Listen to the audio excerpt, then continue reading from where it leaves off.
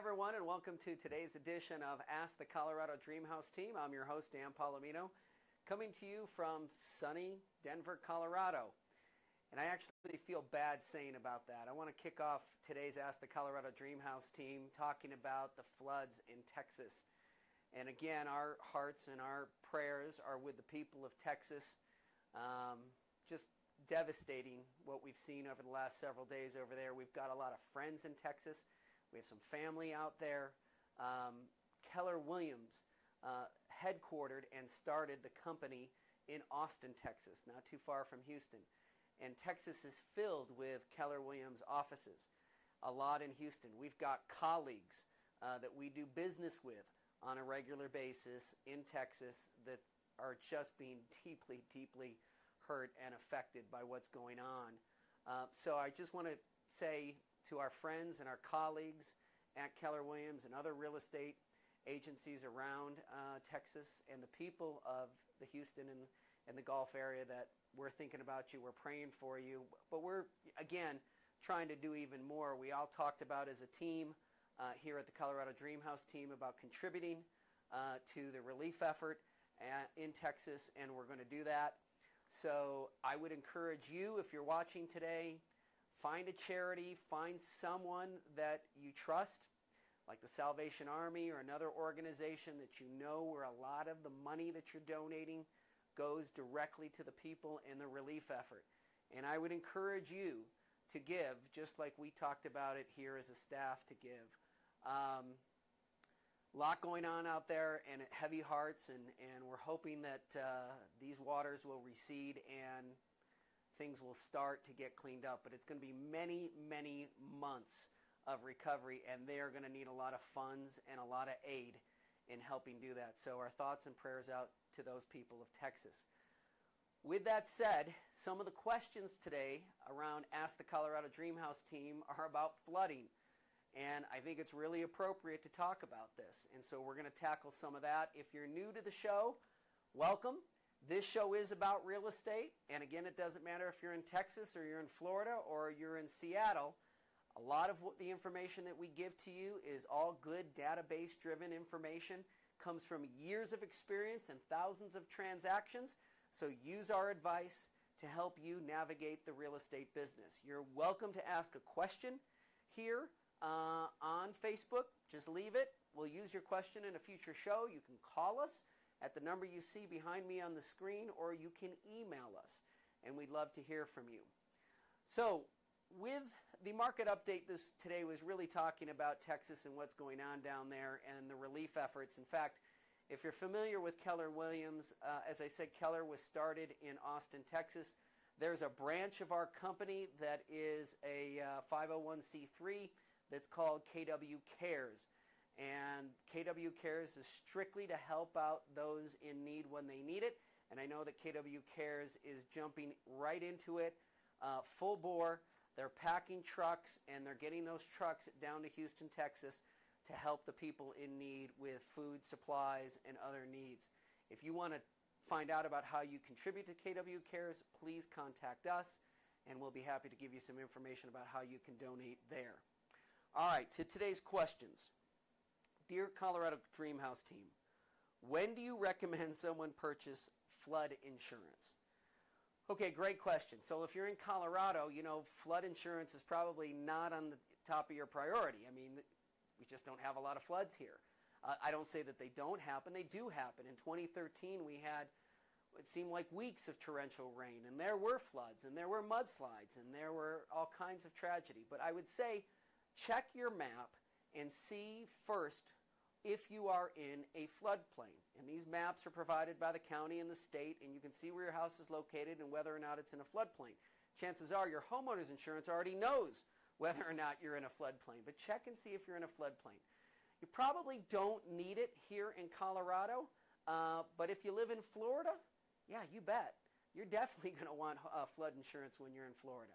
And again, it's really depending on a lot about where you are in the country and where your house sits. And again, if your house is in a particular floodplain, no matter what the state is, you're going to want to talk with the insurance agent about flood insurance.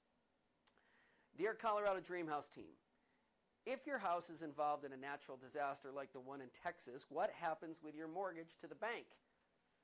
Nothing. Nothing happens with your mortgage to the bank. You still owe that amount of money on the house. Now, hopefully, you had insurance on the house, and the insurance, well, let's just say that the insurance adjuster comes in after the flood and totals out the house. Says it's got to be demolished and rebuilt. The insurance company gives you the money to rebuild the house and maintain payments. You have to maintain payments to the mortgage company along the way. Let's say that it just has to be repaired. Again, the insurance company gives you the money to make the necessary repairs. But again, you have to maintain your payments to the bank. It doesn't stop. Okay? That's pretty much it as far as what happens with your mortgage goes. But it's still in effect. You still owe it. And hopefully you've got insurance. Dear Colorado Dreamhouse team, what's the difference between having a flood in your home and having a flood by rain? Well, that's going to kind of dovetail into this other. See, flood insurance is very, very tricky. The typical insurance that you have right now on your home, in your home, is if a pipe bursts and floods your home. Okay? Then you're covered.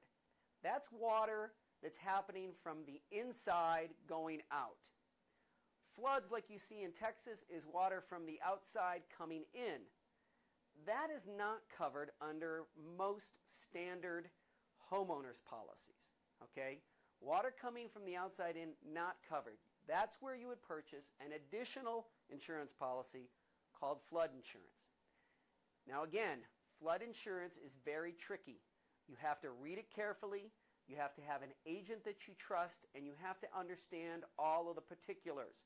For instance, just heavy rains like we had in 2013 with some water coming into the house may not constitute a flood and may not be covered under flood insurance. A tree falling over, hitting your home, and then your home floods as a result of the hole that's in it from the rain, may not be covered in flood insurance. How do you know? It's going to differ with state to state and insurance company to insurance company, and you need to read the fine print or have somebody explain it to you in detail. All right? Flood insurance is very tricky. It can be expensive and it can be inexpensive. Flood insurance in the state of Colorado, not that expensive. Flood insurance in the state of Florida, expensive. So again, it depends where you're at. Take me, for instance. I had a sump pump in my basement, which, if for those of you don't know what a sump pump is, we've got a French drain around the house. The water goes down by the structure of the house, fills the French drain, goes into a sump pit, and the pump pumps the water out of the house. Most standard homeowners insurance policies do not cover the sump pump if it fails. My sump pump failed and my basement flooded. Was I covered? I was not, because sump pumps and sump pits are not part of a standard insurance policy.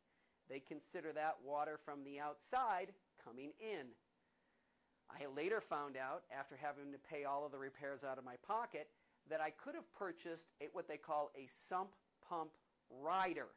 This is an additional insurance policy that goes on to my homeowner's insurance. Again, not expensive, but had I had that rider in place, I would have been fully covered. So for those of you in Colorado, if you have a sump pit and you have a sump pump, you might want to check your policy and see if you've got a sump pump rider. It'll save you thousands. Just take it from me. All right, that's today's show. I probably gave you way more information than you ever wanted about flooding and insurance, but I hope it was helpful. Hey, don't forget that right after Labor Day, we're going to start the second selling season. It's going to get super busy around here. We're going to have one last great push to sell a bunch of homes right after Labor Day, right to Thanksgiving. And right now, we've had a lot of people contacting us about getting their homes on the market. We've got about 8 or 9 homes coming on the market right after Labor Day. If you want to get in on that, you want to take a shot and sell your home this fall, please contact us at the Colorado Dreamhouse team. Let us meet with you, explain the process, and our $250 marketing guarantee. All right, everybody, have a great week. Thoughts and prayers out to the people of Texas.